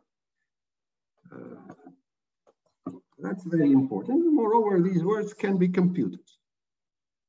It's not a big deal to actually calculate these words. Now, it turns out that these words, in fact, will look precisely as the words in our initial worm game. So these are the iterations of this initial part of the worm, that if alpha was the worm, then case element from that sequence, for example, like this one, will correspond to, this element will correspond to the three times iterated worm in the worm game. So these are exactly the worms they were read off from this process. So in fact, then the worm game is just this, amounts to this. We delete 0 once we encounter a word in which the reduction property does not apply. So that corresponds to the successor ordinals in W. And for all other words in W, we apply this particular rule, which allows us to descend below and go from stronger series to lower series. So this establishes somehow a very tight correspondence between worms, if you like, elements of our algebra W, and arithmetical theories. So this correspondence is rather canonical in this context. So we read off the rules of the worm game from analysis of reflection principles, how it relates to PA. Very easily, PA is equivalent to elementary arithmetic plus full induction, but this can be replaced, and this is well known, by full reflection. So this PA is EA plus, if you like, Rn of EA for each n smaller than omega, which gives you the limit of this process of the size epsilon naught. And that's more or less how one proves, using this method, the independence of the worm principles. And one can also obtain in this way all the other results related to proof theory of arithmetic, which I'm not talking here, but because I probably have to stop. So the moral from this is that using these methods, one can actually, in one go or using one idea and very modular one, obtain all the main results on the proof theory of piano arithmetic that are well known, including the consistency proof or characterization of its provably recursive functions, combinatorial principles. Our study goes by now far beyond that, and I must also mention that many people contributed, including Joost Joosten, David Fernandez-Duque, and Fyodor Pahomov, Dashkov, and many others. And so I would like to thank you for attention, and here are my latest papers on this that you can read. Thank you very much. I have a short question. Hello, Joost. Yes, yeah. Nice to hear you. Although I don't see you, but it is nice to. to hear you here. Good to hear you too, Lev. I will say hello. Hello, yes. Okay. I had a question. Thank you for your nice talk. I had a question. You mentioned that actually the worm principle was discovered by Hamana and Okada prior to your Yes. publication. So in what context and where did it originate in their studies? Okay, that's a good, good point. So, in fact, the story goes that when I published the preprint on worms, then Lorenzo Carlucci, a few months later, who read it, pointed me to that paper by Hamano and Okada, and they were motivated by they arrived at it very easily. In fact, Buchholz, in the study of his work on pi11 comprehension and bar induction, he developed a certain system of ordinal notations for that second order system and formulated the so-called Buchholz Hydra battle. That was essentially the generalization of the usual Hydra battle, which was earlier one of these famous basic principles by Paris and Kirby. So Buchholz found an analog of this for labeled trees and showed that it is independent of pi11 comprehension plus bar induction, something like that. Now the battle for labeled trees was, of course, formulated in a more complicated way than the battle for ordinary trees. However, the Japanese, Hamano and Okada, they decided to look at the very simplest case of that battle, namely linear labeled trees. So they took Buchholz branching trees, they considered linear labeled trees and formulated rules of the game by Buchholz. And then the task was to calculate the ordinal, let's say the proof theoretic strength of the resulting principle. They calculated it and related it to Hydra and piano arithmetic, so it turned out to be epsilon naught. And then, surprise, surprise, the rules happen to be very similar to worms. They are not quite literally the same, but the difference is, you can say, cosmetic. You delete or you leave out 0 here and there. So I think our worms are somewhat nicer, but it's a matter of perception because they're essentially equivalent. So that's the story. So therefore, I think the real contributor here perhaps is Buchholz with his labeled trees. And then again, this is there was another paper that sort of showed that there is some strange connection between this system of notation for PA and the system of notation for pi11 comprehension. Namely, the paper by Schutte and Simpson, who studied the notion of gap embedding. So Friedman had this principle of quasi-ordering for labeled trees, which is of the same strength as Buchholz Hydra, and it is, again, with this gap condition. And again, these gap conditions, that they can be related to the conditions. So Schutte and Simpson considered a linear version of it where you have essentially words. Again, with gap condition, they showed that it is quasi-ordering. And it turns out to be, again, related to our worms because using the fact that this is a quasi-order, you quite quickly prove that these are terminating sequences that we deal with. So that was Carlucci's and Geshe-Lee's work, who sort of established this detailed connection between these things. So that was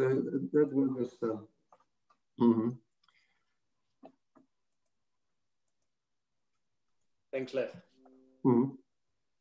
Okay. Any other question or comment?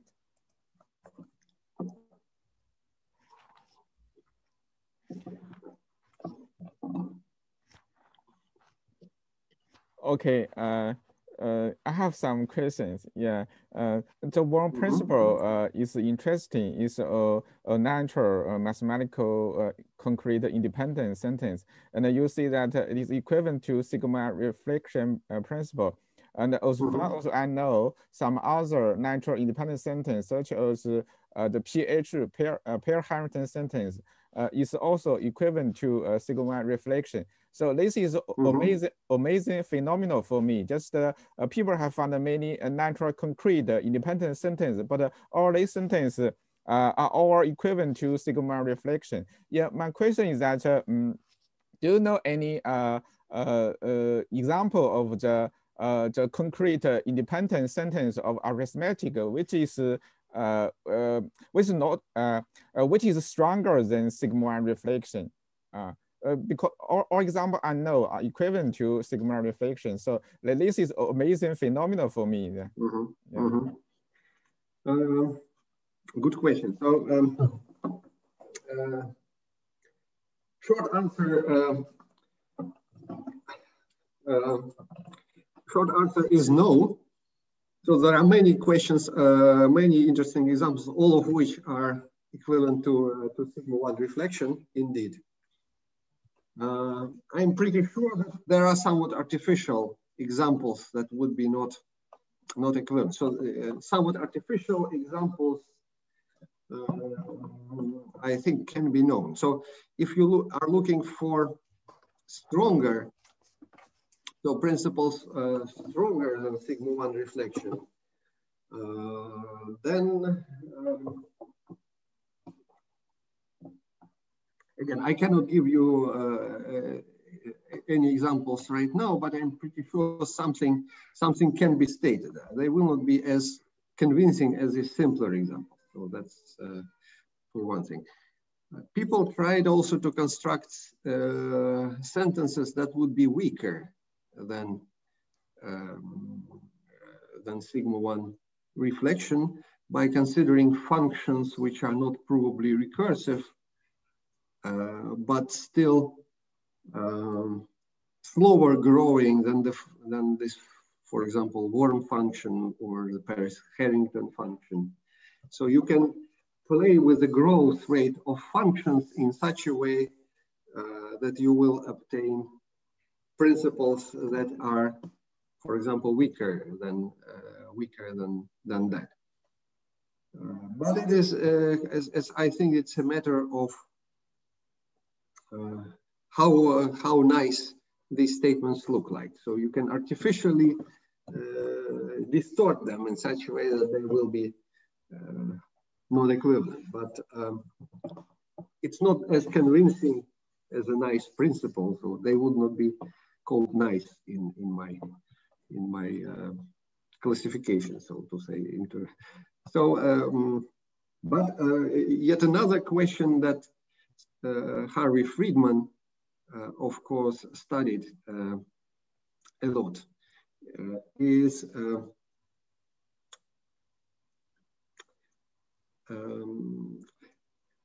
however, why? So maybe thinking about this.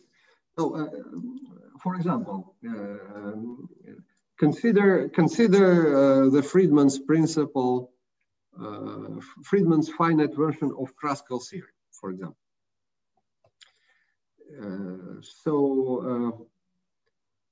We know that it is independent of some stronger systems of second-order arithmetic like ATR naught, right?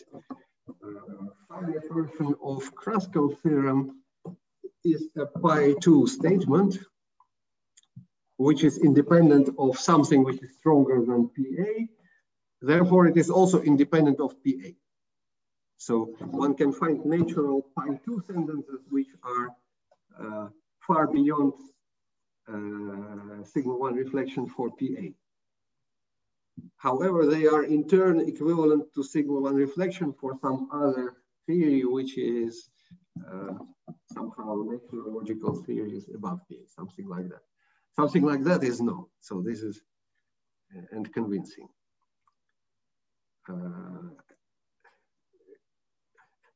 So in that sense, that gives positive answer to your question.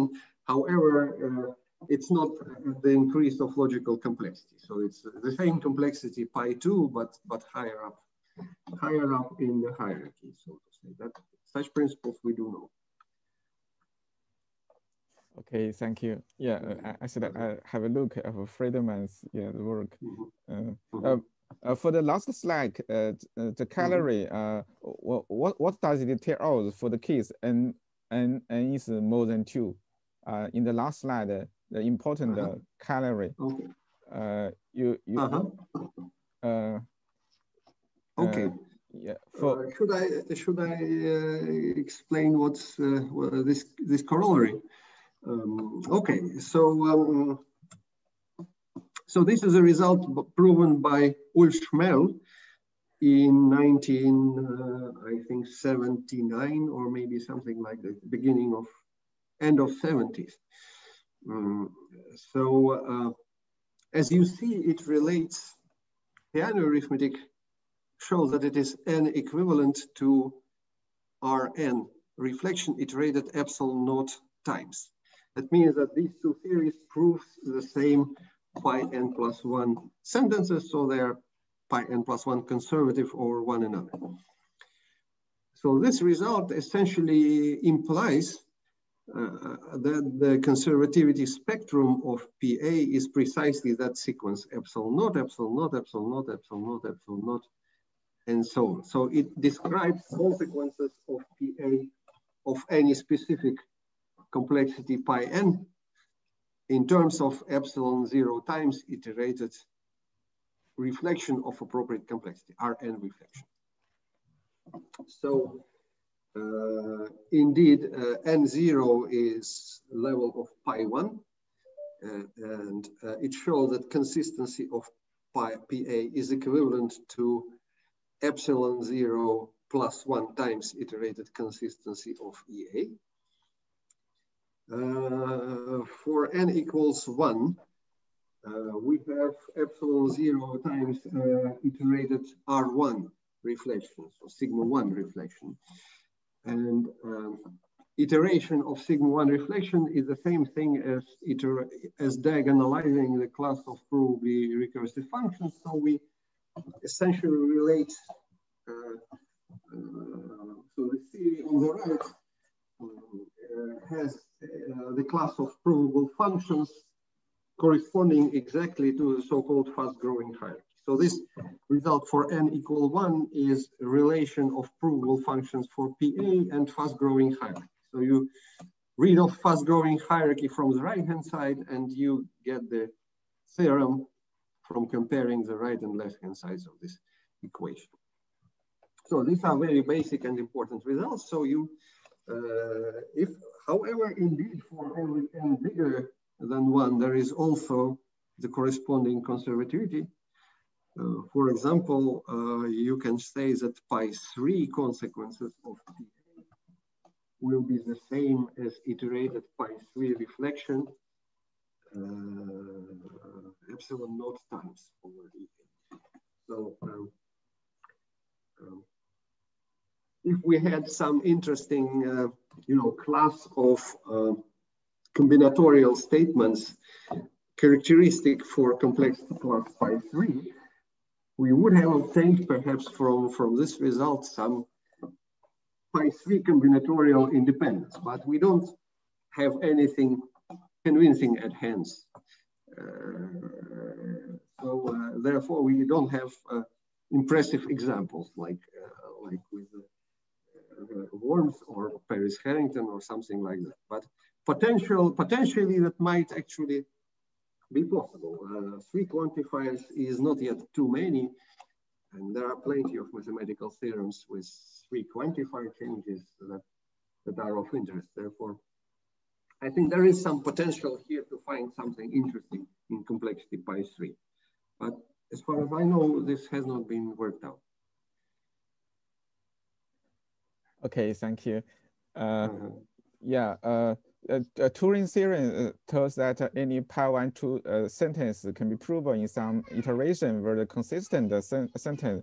But it seems that Feynman proved theorem that he generalized Turing theorem. We see that any true arithmetic sentence can be provable in some iteration with the reflection principle. Yeah. So my question is that what's the difference between Friedman's approach and your approach, because both of you both use the reflection principle for the iteration. Yeah, this is my confusing. Feynman considered iterating full uniform reflection. So in fact, in his work, he took the full uniform reflection schema rather than the restriction to particle plus phi n as I presented here. But I presume that this difference is not really fundamental. So that's basically, Feynman was concerned with generalizing works of Turing which are negative results. As you see, so with theorem, as stated here, I consider it, and Feynman also and Turing considered it as a kind of disappointment, right? So it's a negative result. If everything true can be proven at a specific ordinal, that means that this does not allow you to classify anything. So instead, the direction of my research, as well as the research by Schmerl, whose result appeared at the very last slide, is that despite all this, we want to obtain positive results. So isolate the conditions and situations where this approach actually does work. And for the case of, for example, this reflection principles for PA, indeed, it shows that it can work as described. Now we can, so what is going on nowadays is that we try to generalize it to stronger systems, like predicative or even impredicative theories, but indeed the whole direction of this work is exactly opposite. So we obtain positive results, like characterizing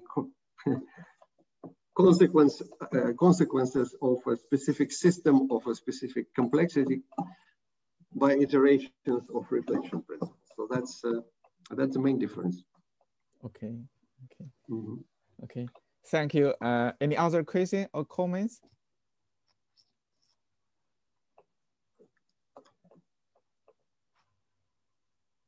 Yeah. Anyone?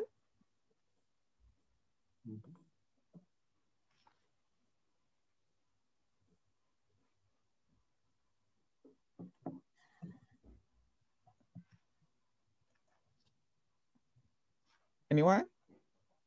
Yeah, I encourage you to use this chance to communicate with Levi. Okay, yeah.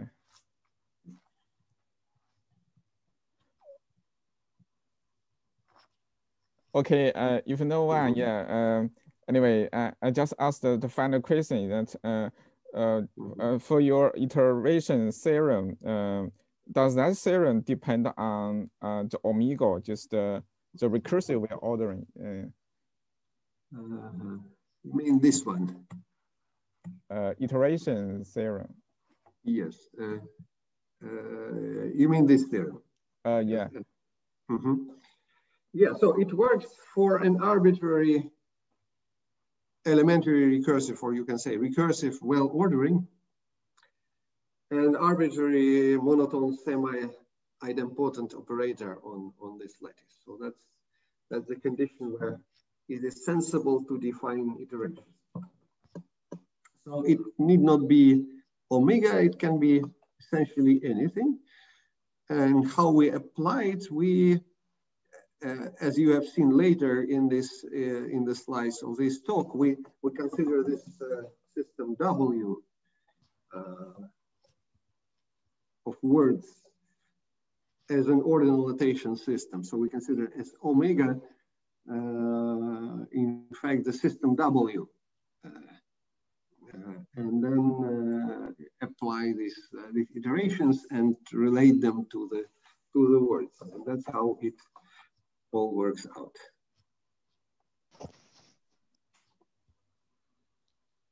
Okay, it seems that your following work depends on this theorem, just alpha.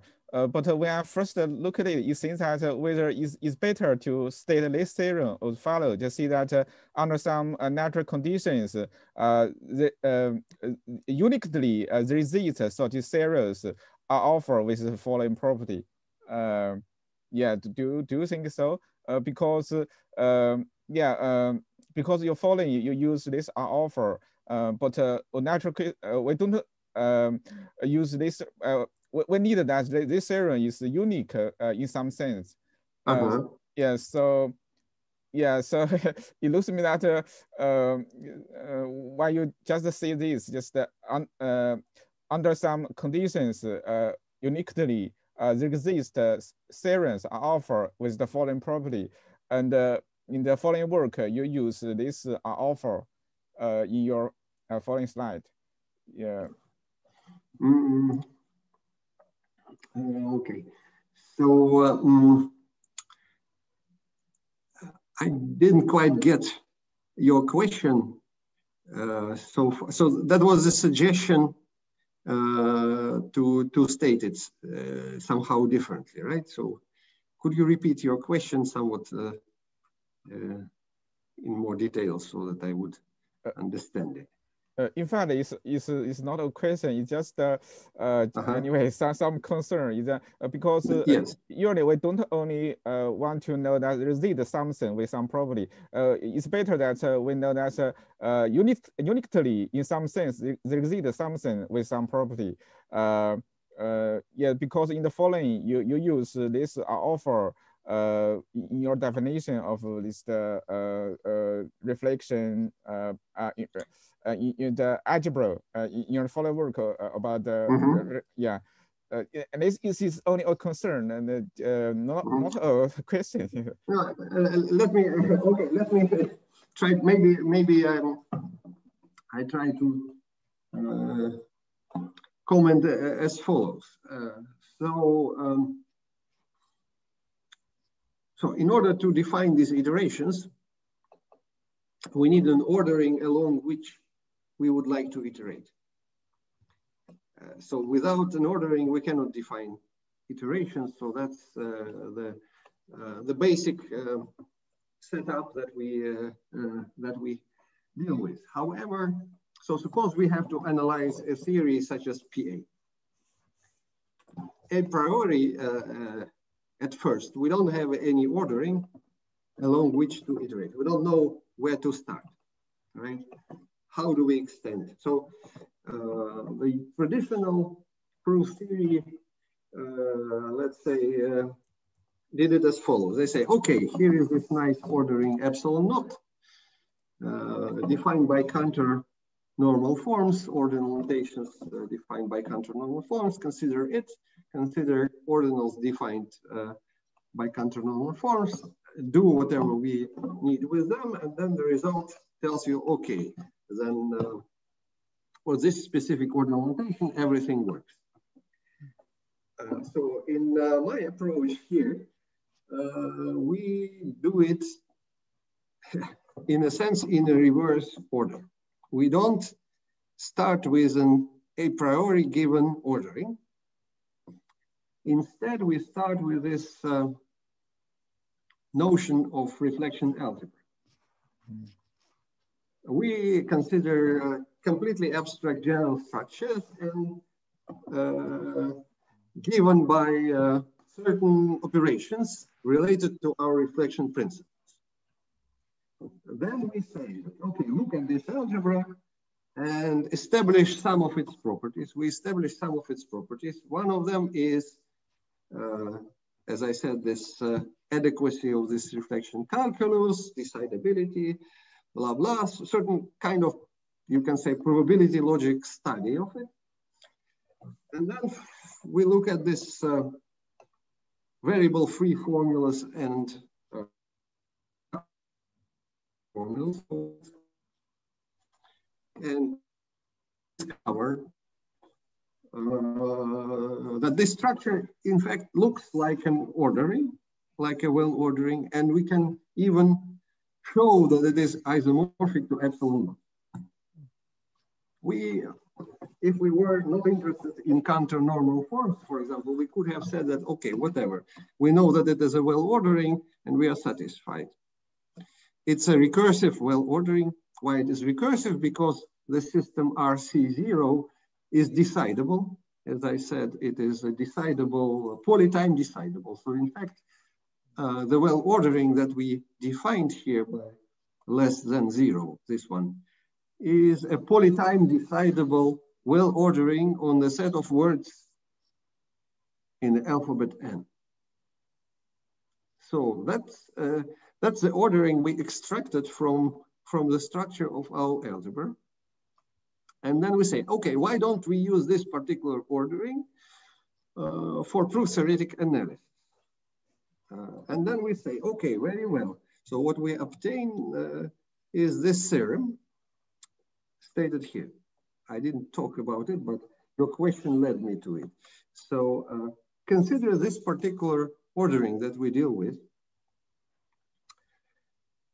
and iterate, consider any element alpha, any word alpha, and then it turns out that this word, its interpretation in the algebra that we deal with, the sequence of reflection, the theory defined by alpha reflection, you can say, over EA, will be the same, will be equivalent for pi n plus 1 sentences to the theory Rn iterated alpha times, where alpha now is understood as the element of that well ordering W. So there is a natural relation between well ordering W and the algebra, and well ordering W is just another way of looking at epsilon naught. So we relate in this way logical theories axiomatized by alpha, and it leads us to this relation by Schmel, which is about PA itself, if you like. But this is much more, this theorem is much more refined, I would say, relation, because it in one go tells you about the proof-theoretic strength of various systems composed of various reflection operators. So that's how it in fact works in this approach. So the ordinal, the upshot, the conclusion is that the ordinal notation system that we deal with here,